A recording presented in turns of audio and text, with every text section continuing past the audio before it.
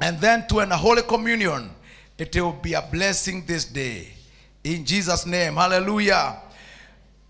This message is part 3. It's a short message about avenues of covenant favor with God. Hallelujah. Njia za kupata kibali. Kuna njia ambazo ukizielewa utajipata wewe na Mungu mko pamoja, na sio tu kuwa pamoja, maisha yako si ya kawaida vile imekuwa, kuna favor inakufuata. Na wapendwa, nikataka tuingie hiyo level ili tufurahie hii wokovu. Asifiwe Yesu. Tuingie hiyo level Bwana. Na hiyo ni kitu fanyika. Unapata, let me give an example. Dada moja one day alikuja tukiwa na covenant giving. Ile tulikwenda kikope. Haja haikuja bereni. Akasema hii jambo sasa nitatii. Akajikakamua na yeye huuza boga. Yeye si mama boga lakini anauza boga. Mimi si watu wetu wa mama boga. Hiyo ni jina ya wanasiasa. Na yeye si hasora. Praise the Lord.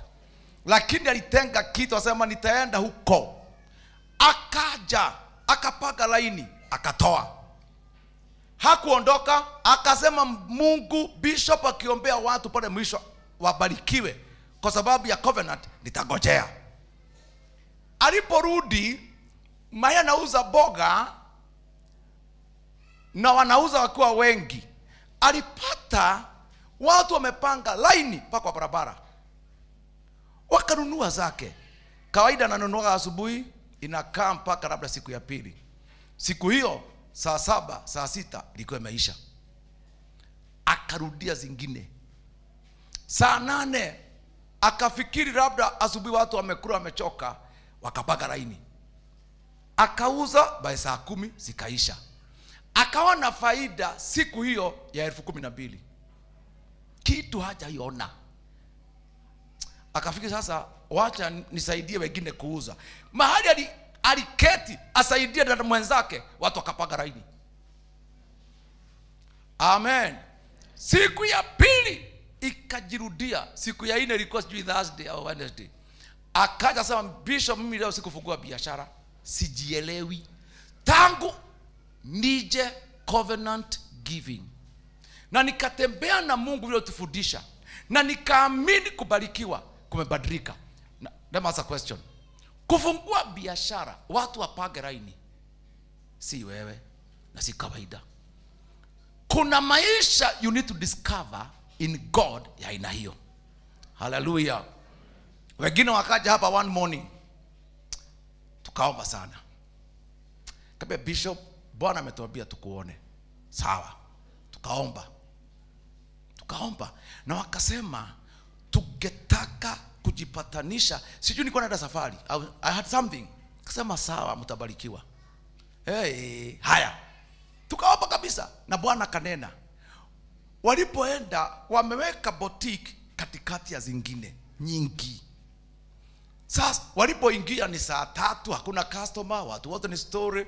Kuingia ni kama watu waliwafuata, wakapaga laini mpaka barabara ni Moi Avenue. Laini kubwa. Vitu yao ikanunuliwa, wakaanza kuchukua za majirani. Zikanunuliwa, wakaanza kwa zingine.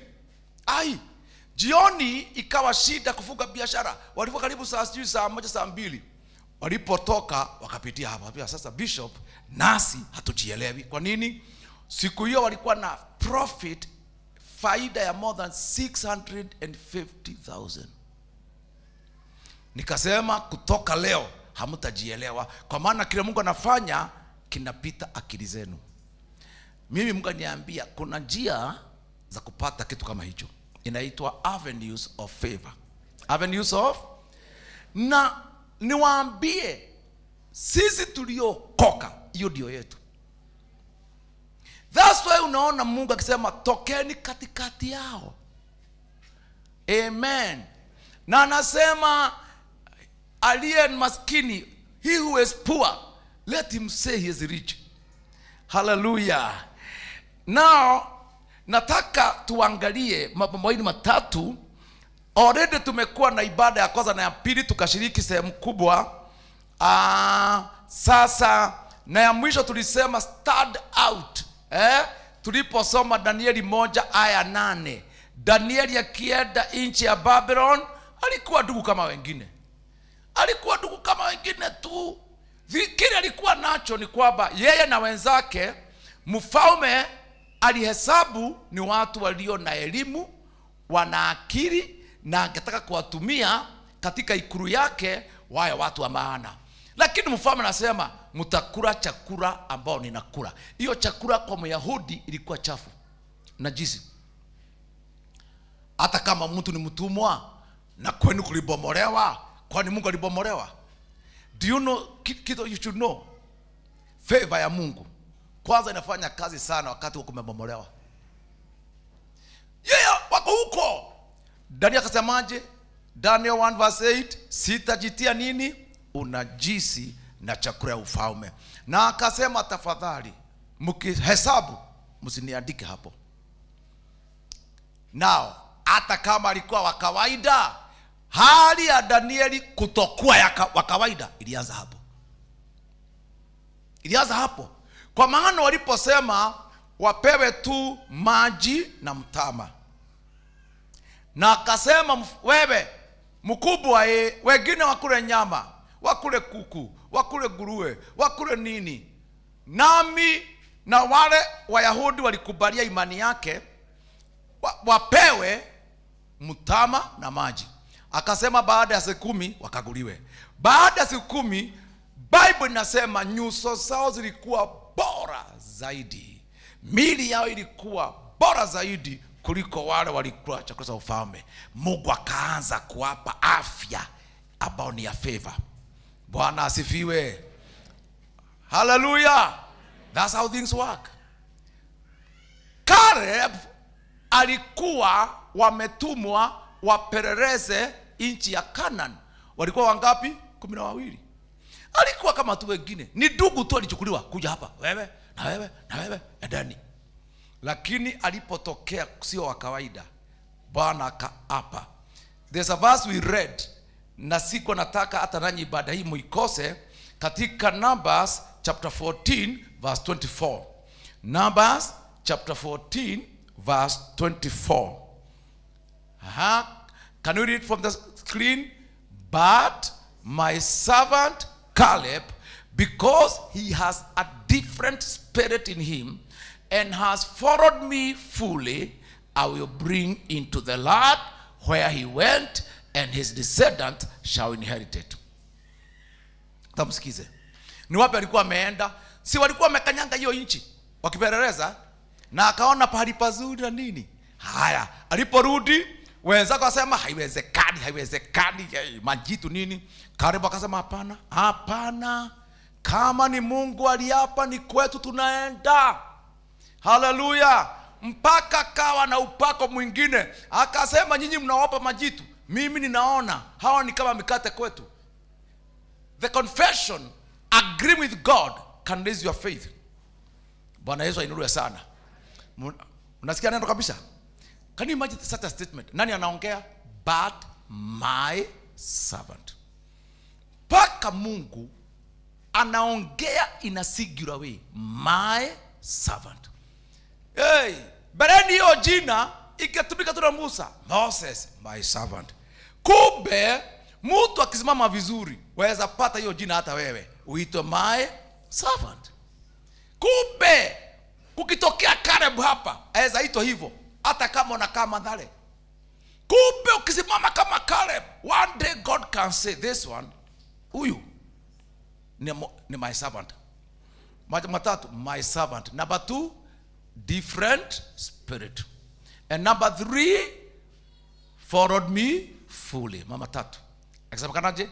Na yeye mahali alilaka kanyanga hivi kule, atapewa yote. Kile aliona kama urithi, atapewa yote. Do you know favor ya baraka? Yeah? For instance, waliona Caleb akipewa Hebron. Yeah? Nchi nzuri, nyumba yake inapanuka, anapanuka, anaridhi milima ambao hata wengine hawangepata, anaridhi, anabarikiwa mpaka anashindwa. Huyu jamaa kilima anavuna, huyu jamaa ule mlima anakaa na amani. Haitokei hivi hivi. Na mjue hii mambo ya kudai baraka peke yake haitoshi. Ni vizuri uwe na different spirit. Follow God fully. Amen. Bwana asifiwe sana. Na uwe nini? His servant. Ndio sasa hata hapa si Caleb anadai baraka, ni utiifu wake unaitisha baraka. I pray that uwe umekubalika, kukubalika kwako kuitishe baraka. Badala ya kuwa unakaa hauna imani, unajichanganya, kio nafanya kanisani za Mungu nishuka, Mungu nikumbuke. Hapana. Sasa jameni, Caleb agamba hivyo ati akumbukwe, sio ndio anajulikana? Haleluya. Wewe umekaukiwa mpaka sema baba nikumbuke. Sasa naomba uwe kama Caleb. Mungu mwenyewe ndiye anaongea kuhusu yeye, anamuita jina, anasema ako roho tofauti, anasema itakubariki. Tubadilike, badala kutafuta baraka na kulia, tukubalike. Tukikubalika, kile Bwana upewa na umekubalika, upewe yote. Na mwaka huu hiyo ndio favor moja Mungu ameniahidi watu wake. In Jesus name. Hallelujah. Mimi nataka kuona sasa mkija hapa mna nyuso zinameremeta kama Danieli baada ya kukula mtama na maji. Tatuone nyinyi priest na wengine, there is something unique. Kwa maana katikati ya wengine hata kulipokuwa kubaya ulitokea kivyako. Si kwa sababu kulikuwa kuzuri, it's because of who God is. Until God said, huyo ni mtumishi wangu, ana roho tofauti, amenifuata kabisa, na kile aliona kule nitampa chote. Sasa hiyo hata haijalishi kumewaka au hakuja waka, haijalishi uchumi uko vipi, lakini hii inatoka juu, haitoki chini. Mungu wangu akumbuka hii kanisa. Hallelujah. Now jambo lingine la maana ni faithfulness in calling. Mungu ana kitu kinaitwa waaminifu wa mwito fulani. Hata kama unaosha kanisa, hata kama unaiba kwaya, hata kama wewe ndio unaletaga maji tunakunywa, hata kama wewe ndio unaombea sisi ndio watu waokoke, kuna kitu kinaitwa uaminifu kamili kwa huo mwito. Nataka kuambia siri zingine, because I have noticed kuna watu walisahau. Wewe unapatikana kusema baba nikumbuke, unapozuru wengine usinipite. But listen, ndio avenues of favor zifunguke, lazima ule mwito uko nao hata kama ni 5%. God want to see faithfulness in that calling. Na Mungu anaanza na kile unajua, ndio akuingize kwa kile hujui. For instance, hata kama hujui mengi, unajua kesho jioni kuna fellowship. Hata kama hujui mengi, unajua siku fulani kuna kesha. Hata kama hujui mengi, unajua hata masaa ibada. Hata kama hujui mengi jameni, unajua masaa ya kuamka na kuomba. Hicho already kimefunuliwa. Shika na mwaminifu. Kwa maana sometimes tunatafuta kitu kipya, na kile already kiko hapa ambao ndio msingi wa mwito, watu walisahau. Na niwaambie kitu wapendwa, ukiona watu kama sisi tunakuja kesha, sio because we are preaching, no. Wewe nimekuhubiria the other day, ukaokoka. Sasa umekomaa, huwezi kuja Monday fellowship ndio uone movie. Huwezi kuja kesha hata kwa sababu umechoka. Nataka kuwaonya. Mimi niwahubiria, mlinipata kwa kesha sikosi. Mlinipata, ukinikosa kesha, uliza bishop ako Germany au ako Dubai. Siwezi kosa. Hata kama one day tulikuja na Pastor Lisa van, I was driving church van kutoka mbele, na alijua nilikuwa maombi ya kufunga siku nyingi, na tulichoka. Nikamwambia sasa, ndugu yangu, nasikia niko na kiu cha Mungu, na kwa maana kuna kesha kule Jiro, toeni vyombo, natamani tu niende kesha nipige magoti masaa 3, niko na kiu cha Mungu. Yeye akaniambia, Bishop, mimi kuongea ukweli, hiyo neema sina. Yaani vile tumechoka, mimi tena tukulala. Kaambia, mimi sio neema, roho ambao niko naye hairuhusu nilale uko na kesha. Wacha nikale kwa kesha. Hallelujah. And we do, kuna wakati nilala kwa kesha, asubuhi naamka naoga tu, ninaenda gong ordination ya wachungaji sijui walikuwa 6, and things work well. Na baada hapo niko na mkutano, niko na crusade sijui ilikuwa wapi, and we still preach. Sio kwa sababu hatuna mili kama wewe. Issue ni kwamba you must have a different spirit. You must. Bila kuangalia what are other people saying. Even mke wako au mume wako au watu, umlege Mungu paka bora aseme na huwa ako na different spirit. Sasa kuna kule kuwajibika, being responsible of a calling. Usikae kama mtu hana mwito anatimiza. Unaweza amka kuomba, unaweza ongea ovyo. Ishi kama mtu ambaye anajibika kwa mwito fulani ulio ndani yako. Otherwise, ukikaa tu kulala, kuamka, unaweza kuja ushirika usikuje, that is dangerous. God angetaka tuwe watu ambao wana mwito, ambao wanapalilia. Na hiyo inasaidia sana sana sana. Hebu tuangalie some scriptures. Hebu tuangalie hii moja. Kuna mambo 3 Paulo alipokuwa akimalizia mwendo, akimalizia huduma. Kuna mambo 3 Paul mwenyewe aliandika. Hebu tuangalie hapo, by the grace of God. Twende kitabu cha Timotheo. This is a verse ambao huwa tunasoma hata kwa mazishi. And sometime I wonder, Paul alipokuwa anakaribia kufa, aliandika hii barua ya mwisho kwa Timotheo, alimuita my son in faith. Na akaandika ukurasa huu wa mwisho, akasema verse 6, 2 Timothy chapter 4 verse 6, kwa maana mimi sasa na miminwa, na wakati wangu wa kufariki, wakati wa kufariki kwangu umefika. Haya, I'm already being poured out as a drink offering, and the time of my departure is at hand. You know, sometimes hii kitu inafanya nifikirie. Can you imagine Paul kakojera, si mgonjwa,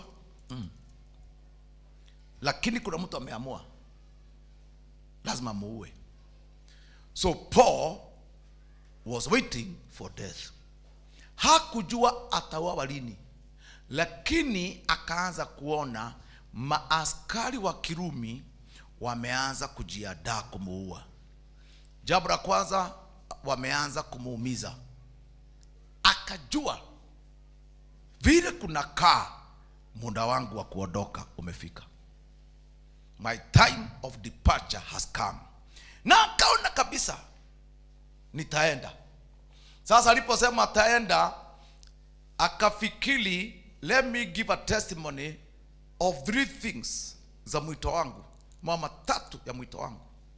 Ya kwanza, akasema, haya tuangalie, nimevipiga vita vilivyo vizuri.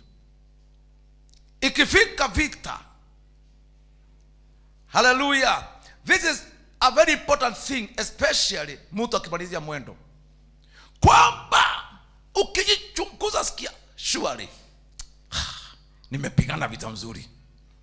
Ya pili, hallelujah, I have finished the race. Hakusema, unajua wakati alikuwa kwa Filipi ni kama alikuwa na deni na huduma, akasema ange korogo kwa atuache hiyo. Naona mtu akilenyaga na ijua. Akasema kama kufa kwangu ni faida na kuishi ni mazao. You know, Paul akiandika kitabu cha Filipi alikuwa jela, lakini hiyo kitabu akiandika alikuwa half. Anasema nikikufa kuna faida, niende nikawe na Bwana, lakini nikiishi kuna mazao. This time Bwana akaona vyema siende. Lakini 2 Timothy chapters hiyo, hapa Paul hakusema angekorwa gukwa gwakwa ni umithio. Hapa hakusema sasa kukufa kwangu ni faida. Hapa alisema sasa wakati wangu wa kuondoka umefika. Sasa hana deni na huduma. Hasemi sasa nataka nikae kidogo watu waokoke. Hapana, sema sasa hata sasa nikiitwa nasikia moyoni mwangu Roho wa Bwana anaweka muhuri mama tatu. Akasema ya kwanza nimevipiga vita nzuri. Akisema hiyo Roho wa Bwana anasema ndio mtumishi umemaliza hiyo. Ya pili, ya pili ni gani? Anasema ya pili, mwendo nimeumali. Akisema hiyo Roho Bwana anambia ndio umemaliza. Ya tatu, I've kept the faith. Imani nimeilinda. Hata hiyo ya tatu muhuri. Akimaliza hiyo Roho hakusema angekorogo kwa na kutora moyo. Hakusema sasa Paul rudi ukahubiri. Alimwambia hapana. Akasema sasa naenda kupokea taji. Angalia hapo imeandikwa hivyo. Baada ya hayo sasa ni gani? Hayo nimewekewa taji ya haki ambayo Bwana mhukumu mwema, mhukumu mwenye haki atanipa siku ile, wala si mimi tu bali na watu wote pia waliopenda kufunuliwa kwake. Amen. Na akaambia Timothy, jitahidi uje kwangu upesi, usije kanipata nimekatwa. Alikuwa katwa kichwa. Come quickly before they remove my head. Come. Jitahidi uje kwangu. Hallelujah.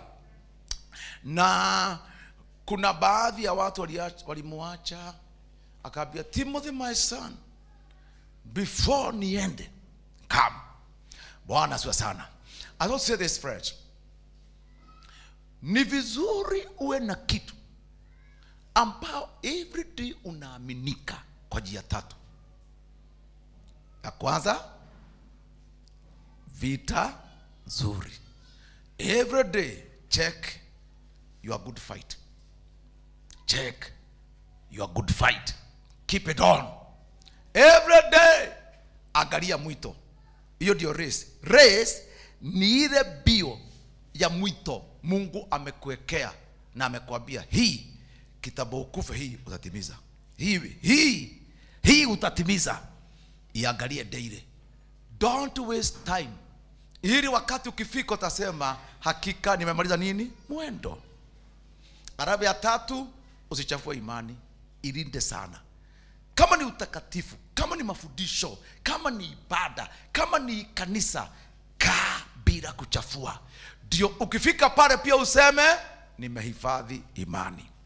Na sasa hata Paulo hakusema sijui kama ninaenda mbinguni au siendi. Alisema hapana, ninaenda. Wewe ambao hujui kama utafika, kwa sababu kuna watu wengi hana hakika kwamba utaenda. Paulo anasema I know, naenda kupewa taji ambao mhukumu mwema Mungu ameniwekea pamoja na wote wanaongojea kufunuliwa kwake. Bwana wabariki sana. Ukitaka kuona favor, hayo mambo matatu ndio mtu humalizia pale akikufa. Mtu ambaye Mungu anaita kabisa yatunze vizuri. Be faithful to a call.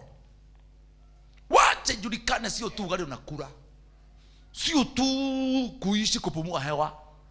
Kuna mwito unachunga, kuna imani unahifadhi, kuna bio unapiga. na kuna mambo ya mwito huo ambao hutapuuza every day.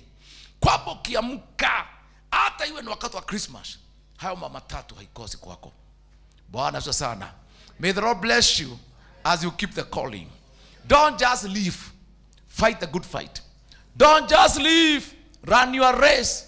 Don't just live, keep the faith. Bwana awabariki. Now, hatuna muda sasa, but there are so many things that God wants us. Let me mention one. Nimalizie. Inaitwa keep the ways of God. Tunza njia za Bwana katika vita. What the devil does ni kuleta mukorogo, confusion, nini. Ndio njia za Mungu usiharibu. Wakati wa vita na mchafuko, kataa na njia za Bwana. Kataa kabisa. Shishike. Wacha ijulikane. Hata kama umeinukiwaje, kuna mambo yako na Mungu huwezi haribu. Na Mungu akijua hivyo, na kwambia ukienda soko wenda nuhea, hata kama watu wamekuinukia, utapata wewe na Mungu mko pamoja, na kuna favor ambao haitaondoka.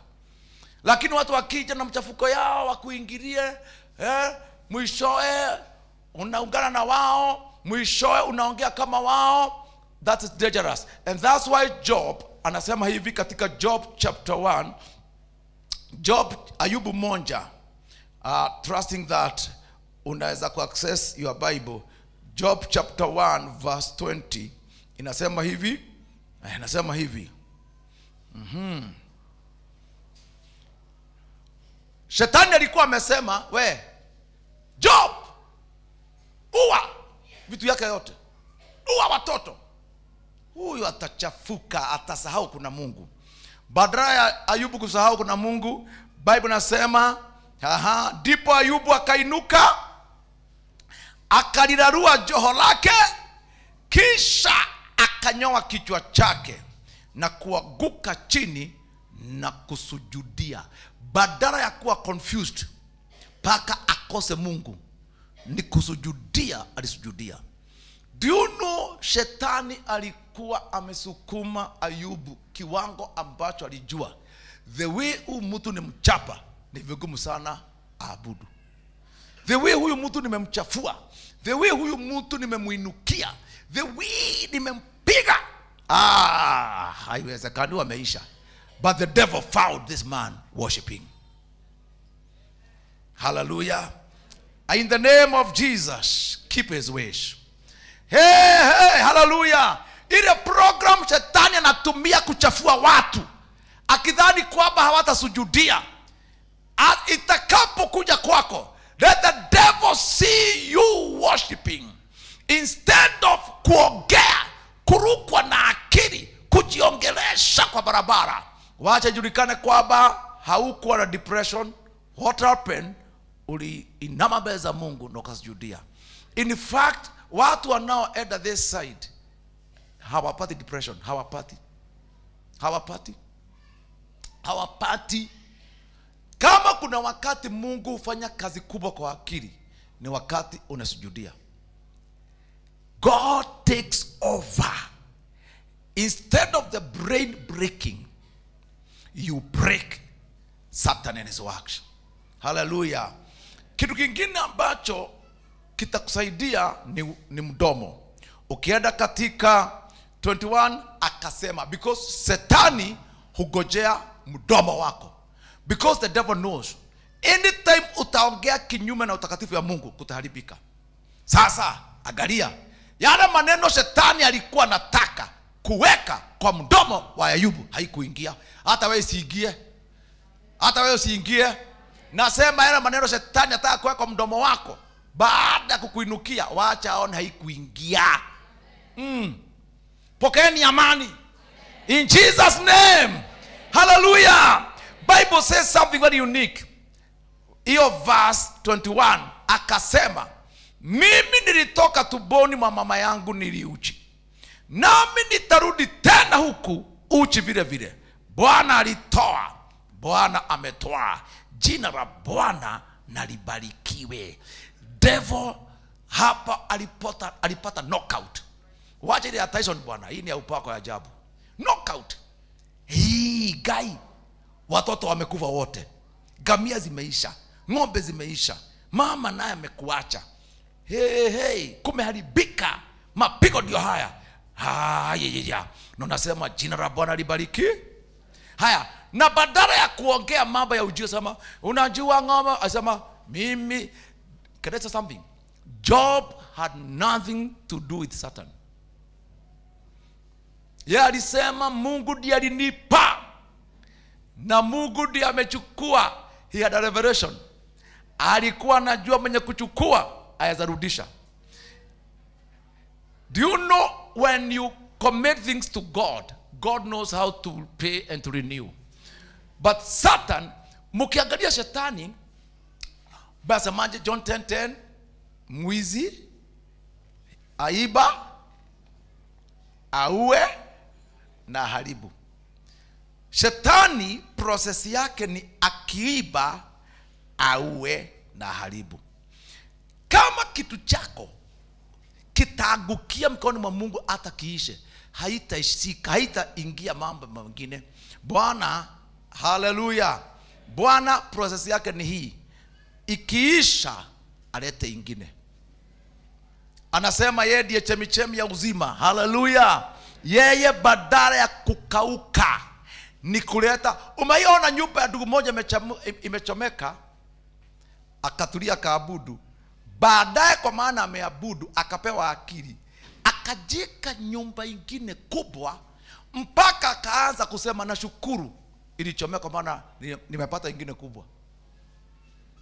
Anasema kama hingechomeka singekuwa na akili. Yani unapata, in all ways there is worship in Jesus name. Hallelujah. Bwana asifiwe. Ati watu walikuja kukuibia wakora, only to discover that walipokustua ndio uliinua uso kama Abraham, ukaona plot ngambo ile, ukaona estate nyingine ngambo ile. Bwana kwambia hapa sio kwako, hamia kule nikubariki. You cannot fail. God will always cause you to worship and inherit in Jesus name. Haya, inamaliziaje? Verse 22 naiona hapo. Katika mambo hayo yote Ayubu hakufanya dhambi wala hakumwazia Mungu kwa upumbavu. In all this, hallelujah. Can we read it loudly? Katika mambo hayo yote Ayubu hakufanya dhambi wala hakumwazia Mungu kwa upumbavu.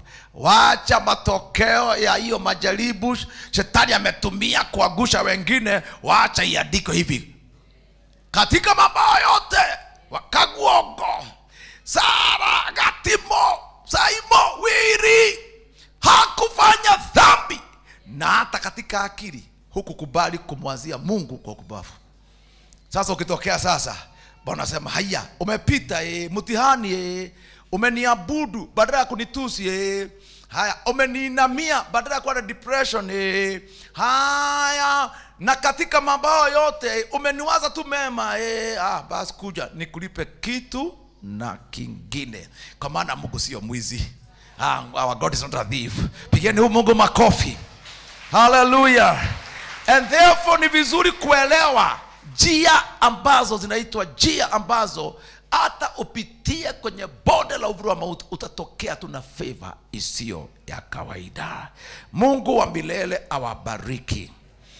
Amen. Nikitaka ukienda, by the grace of God, ukienda usome Job, usome Job 42. Just go and read that.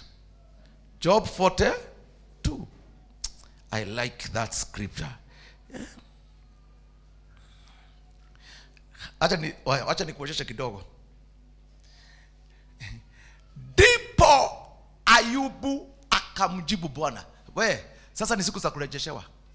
Akamjibu Bwana, najua ya kuwa waweza kufanya mambo yote, na kuwa makusudi yako hayawezi kuzuilika. Ni nani huyu afichaye mashauri bila maarifa? Hallelujah. Verse 5. Nilikuwa nimesikia habari zako kwa kusikia kwa masikio, bali sasa jina langu linakuona. Nataka mwongee hiyo verse. Wakati barabara ya restoration ilianza, hiyo ilitokea. Akasema Mungu, kuna jambo nimegundua. Bereni ni kusikia, nilikuwa nasikia mambo yako, lakini sasa tumekutana uso kwa uso. Na akasemaje? Sasa jicho langu linakuona. After all this, my eyes are now seeing you. Shetani alifikiri nitaona tu watoto waliopotea, nione hii, but instead of seeing all this, I now see you. Na kutoka hapo sasa, hiyo mkutano alirejeshewa kitu chochote alikuwa amepoteza mara 2. Na Bible nasema akaishi zaidi. Ukiangalia miaka mingi sana later, ukiangalia nasema kwamba pale chini, kisha baada ya mambo hayo Ayubu akaishi, verse 16, Ayubu akaishi miaka 140, 140 years. Naye akawaona wanawe na wana wa wanawe, hata vizazi 4. Basi Ayubu akafa mzee sana, mwenye kujawa na siku. Hiyo ndio formula ya Mungu. Mungu na kuabudu. Just start and worship that God. Start and worship that God. Ye masala babo shaka, rike masika tapa posaka, reketama. Just tell God, oh my God, the God of Job is powerful. Oh, you know how to raise your servants. You know how to honor their lives. Mwabudu Bwana. Simama tu umuite majina yake. Muite majina yake. Muite majina. Muite halabaseta maka. Sherarima mosa. Na katika meza ya Bwana leo tunaigizwa kwa njia za favour. Biashara ya favour. Kuzaa watoto na favour. Hallelujah. Mambo yale yalikuwa magumu yatashughulikiwa, na utaona mafuta ya Bwana katika ungumu na milima ambayo ilikuwa mizito. Lord, I give you praise for your opening way of favor. Avenues of favor. Avenues of favor. Just tell God to bless your life. Lipokee neno la Bwana. Lipasekatapa. Sherere mazika nama. Just pray. Toposikata. Ninakuinamia Bwana. Ninakushukuru Mfalme. Ninakupenda Mungu wangu kwa utukufu wa Bwana. Uripa sheketeba. Shinamakata. Shekerere babosa. Ayaya. Shana mama baba. Sherere barodiba. Sherere baba. Shekatakabaka. Sheketerene masa. Shekatapaposaka. Shenamikatori masia. Hallelujah. Hallelujah. Hallelujah. Bwana Mungu wangu, nakupa sifa. Nakupa sifa.